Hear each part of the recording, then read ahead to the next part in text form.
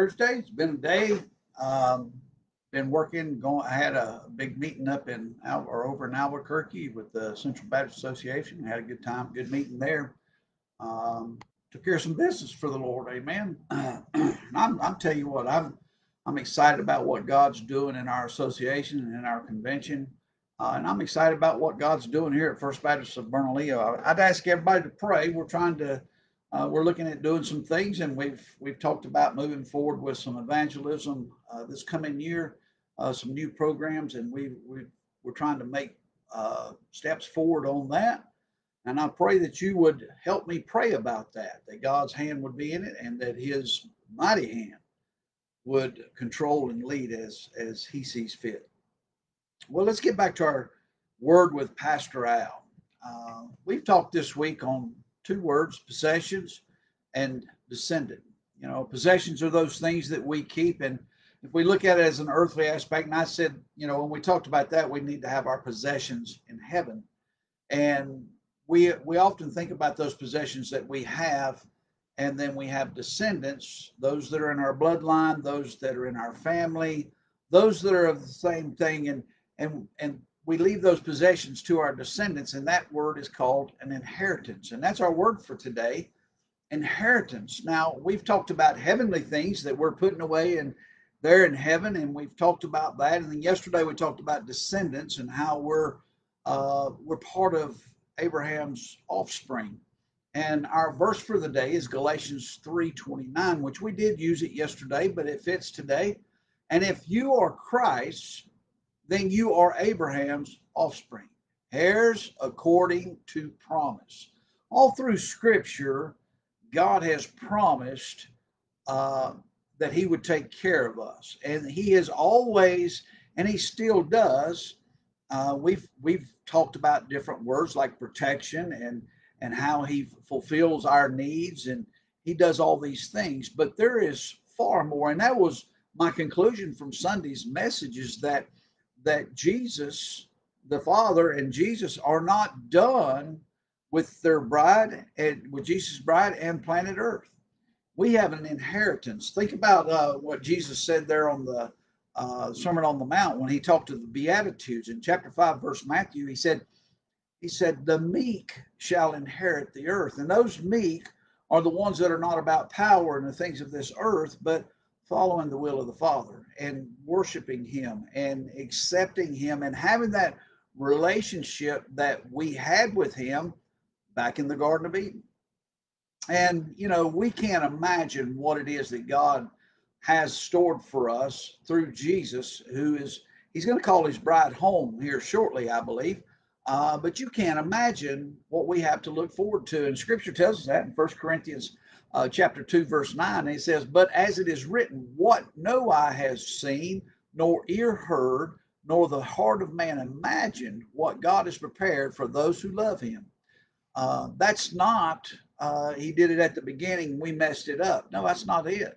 That's not it at all. Jesus, He died on the cross. He reconciled us to a place that we can say, Abba, Father.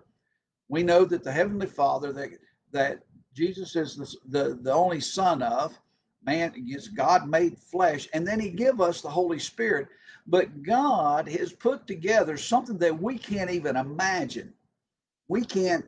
It's you know, I've said some things Sunday, and I said I have a vivid imagination of what it's going to be like during the millennial reign, and then what eternity is going to be like. I think about those things because I believe if we keep our focus on things of this earth, isn't that what it says in Corinthians or Colossians chapter 3? You know, set not your affection on things of this earth, but things that are above. And I'm looking forward to that inheritance that God has prepared for us, that I can't even imagine what it's like. Only thing I can think of is the things that we have here on earth. But we need to understand that we have this inheritance through Abraham's offspring that we talked about yesterday, and that's Jesus. Ephesians 1, start with verse 11. In Him we have obtained an inheritance, having been predestined according to the purpose of Him who works all things according to the counsel of His will. Now that sounds just like Romans 8:28, right? Everything for His purpose, so that we who were His first to hope in Christ might be to the praise of His glory. In him you also, when you heard the word of truth, the gospel of your salvation, and believed in him, were sealed with the promised Holy Spirit. Aren't you glad you got the Holy Spirit? And it goes on, it says, who is the guarantee of our inheritance until we acquire possession of it to the praise of the Lord, of his glory. We know that Jesus, as we were talking about Sunday, the deed for planet Earth, God's holding it in his hand there in the throne room, and he has presented that deed. This week we're going to talk about Jesus. He takes the deed. And he's gonna. There's things that are gonna happen, and that is to fulfill the promise to the Abraham's seed, those the Jews, because the church is already there in heaven. Amen. But when it's all said and done during the millennial reign, we will rule and reign with him. And this inheritance that we have, between now and the millennial reign and taking over, rule and reign in this earth with Jesus. Uh, we're going to go by the Bema seat, right? We're going to be judged. So crowns are part of our inheritance as well. And I think we need to work toward those things. Now, that is one thing that we do work for, we work hard at things here on this earth to leave an inheritance. Well, when we work here on this earth to do God's will, we gain an inheritance there in heaven, and it's through crowns. Colossians 3, starting with verse 23, whatever you do, work heartily as for the Lord and not for men, knowing that from the Lord you will receive the inheritance as your reward. You are serving the Lord Christ. I believe, we will have other things that God has promised us, but those crowns, we wouldn't have a chance of that, and we're going to take those crowns off and throw them at Jesus' feet. I believe that those crowns can be part of our inheritance, and we need to work towards that and live for that. Look forward to that. It's something that we have. And, anytime you have something to look forward to, it makes it easier to guide. As my preacher down in Florida, Pastor Mulford, he used to say, it's easier to steer something that's moving. And I believe if we're looking and moving towards heaven, we can steer and do the things, work hard, that we might see some of those crowns at the Bema seat. So we need to thank the Father, and that he didn't give up on us, right? He could have just squashed it all there when man fell there in the garden. But he didn't give up on us. He said there in the garden, when he confronted Satan, he told him what was going to happen. And he, nothing takes God by surprise. And I believe that he knew then that he was going to take care of us, and Jesus knew he was going to come and be our Savior. But he included us. He not only didn't give up, but he included us in this inheritance. Colossians 1, verse 12, giving thanks to the Father who has qualified you to share in the inheritance of the saints in light. He also said in 1 Peter chapter 1, starting with verse 3, blessed be the God and Father of our Lord Jesus Christ. According to his great mercy, he has caused us to be born again to a living hope through the resurrection of Jesus Christ from the dead, to an inheritance that is imperishable, undefiled, unfading, kept in heaven for you, who by the Father's power, or God's power, are being guarded through faith for a salvation ready to be revealed in the last day.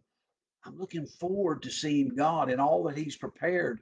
But he's going to sit there and he's going to say, my children. And through Jesus, who was raised from the dead, that in itself, the resurrection of Jesus gives us the ability to be resurrected there. And we're going to have our glorified bodies, and we're going to be having a time there in heaven, even before we get to earth and everything else, just to know that we can see Jesus face to face. And we need to thank Jesus, who was willing to accept the deed to planet Earth. He is the one and the only one who's worthy to take the deed out of God's hand. And we need to thank him. Ephesians 1:14, who is the guarantee of our inheritance until we acquire possession of it to the praise of his glory. Hallelujah. Jesus, he came, he lived here on earth for 33 years. We talked about him yesterday. We didn't receive him. Mankind did not receive him. But because of him and him being a descendant, the offspring, singular, of Abraham, he gives us an opportunity to have a part in this this inheritance that's laid out before us. Back to our verse of the day, Galatians 3:29. And if you are Christ, if you've accepted Jesus as your Savior, if you've given yourself and you call him Lord, and you live your life for him, it says, then you are Abraham's offspring, heirs according to promise. You see, God promised us this earth. The meek shall inherit the earth. And I believe that I'm looking forward to seeing this earth during when we see the new earth and the new heaven, and we're able to live here as it was in the Garden of Eden, without sin, without corruption, with just the love of the Father, and us working together and loving one another and just having an awesome time. Amen. No conflict, no worries, and just enjoying the Lord. So my attitude adjustment is, my earthly inheritance is nothing compared to what God has left his children. I look forward to that. I'm looking forward to it more and more every day. The older I get, 60 is not as old as it once was to me. And I've accepted the fact that I could live another 10 years. If the Lord tarries and gives me my 70 years. But I tell you what, there's a lot of people at First Baptist that are at 90 years old. So I could have 20, 30 years, you can't ever tell, but I want to keep my eyes on what the Lord's doing for us. Amen. That mark that Paul talked about when he wrote to Philippi, working towards the mark of the high calling. Amen. I'm looking forward to that. Before we go to the Lord in prayer, I think we need to pray for our new president. I think we need to pray for our nation. The things that happened yesterday were unexcusable, and I pray that we're still a nation that is I wouldn't want to live anywhere else, and I believe that Mr. Biden, we need to pray for him. That's what the Bible tells us to do. We need to lift him up, and we need to pray for him in a way that God can still use him, and anybody in Washington that we're protecting. And he put those people in office for a reason. And I think we need to pray for him. Also pray for Steve. They buried his brother today, and they'll be traveling tomorrow, coming home. But my heart goes out to the Brewer family, and I pray that y'all would pray with me on that, okay? Let's pray. Lord, we thank you so much for your blessings. The blessings that you give us the opportunity to store possessions there in heaven, that we can be your offspring and through Jesus and what he did for us there on the cross. And we thank you for the inheritance that we can look forward to, that we can see one day when we get to heaven. I pray that you would help us to keep our minds and our hearts focused on your perfect will. Let us reflect the things that are going on in our world, that we might be able to be a bright light. I pray that you'd be with our church. First Baptist says we try to reach out to people all around our little church. We pray for the Pueblo and the revival that's going on there. We thank you for your holy hand as it moves, and as people are calling them to pray for them. I pray that you would continue to lift people up there at the Pueblo. I thank you for Enrique and the job he's done as an interpreter there at the church, and Lord, our Spanish ladies, and such a blessing they are. And I pray that you would continue to bless our Spanish people and give us more. Lord, we pray that you'd help us to reach the Anglos and reach those that just are trying to make it through the day.